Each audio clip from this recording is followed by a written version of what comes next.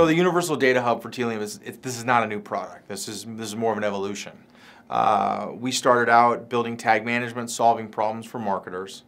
But for us, it was always about the data. We've built a second product called Audience Stream, where we take that data and we ingest it and we turn it into visitors.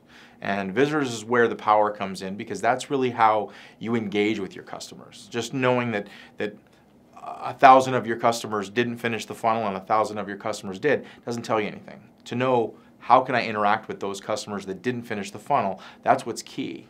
And then on top of that, it's making that data available. That data is rich. It's data about your tag vendors, it's data about your audiences, it's data about the actions you're trying to take on top of these customers. Let's make that available in a single source of the truth so you can pull it into your data warehouse, you can have your data scientists look at it, or you can build real-time dashboards off of it. By creating this concept of universal, we took a bold step out and said, there needs to be some company, there needs to be somebody that steps up and says, we need to sit in the middle because there's too much going on. You need to have this concept of a universal data hub that says, this is what the definition of my visitor is. These are VIP customers. These are window shoppers. These are cart abandoners.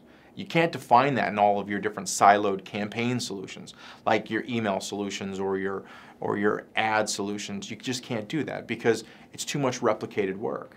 So by having it in a single source of the truth, where you say, these are who my customers are, now go do your campaign jobs. That's what we want. That's what we see the world. Once you start bringing data into the system, now we start acting as fuel for these 4,000 companies out there that are trying to solve the campaign touchpoint problem. We want to help them do their jobs, but they need data to fuel their systems. And we want to make it so that they can focus on what they do best. This is sort of a quest we've had for a long time to get these organizations to work together.